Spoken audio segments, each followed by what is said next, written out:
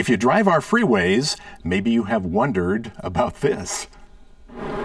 Southbound Interstate 5 want to go west to Ocean Beach. There's the sign for I-8 eastbound. Got it. But wait, where's the off-ramp for I-8 westbound?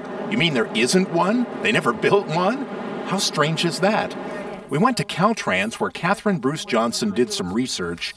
She says if you go back a half century, Interstate 8 headed east from 5 toward Arizona. That was it. So when it was originally designated, there was not an Interstate 8 west of I-5. Okay, well, we wondered when they did build it west toward Ocean Beach, they didn't think anybody would want to go from South 5 to 8 west. No ramps. She says it was a question of money. They did not build the expensive structures, and there really wasn't a need for them at the time. It was a different time in the 1960s. And Ocean Beach was a very different place. We were sort of not a part of San Diego. We were sort of ignored. People didn't know what to do with us.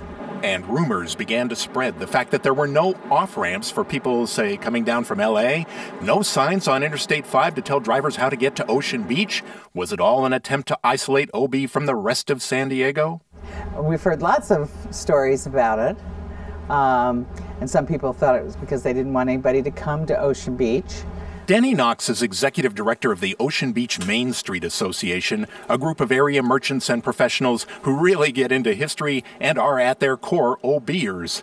She checked with all her sources, historical society, political figures. Any truth to this? Well, we like a good conspiracy here at Ocean Beach, but that's probably not true. Back at Caltrans, they have some metal artwork on the front gate, and guess what it depicts? That very interchange, I-5 and I-8, no ramps from South 5 to 8 West and Ocean Beach. So in the research, there's nothing to the old story, all the rumors? I didn't come across anything like that. But the next time you're on I-5 South, look for the non-existent ramp to 8 West.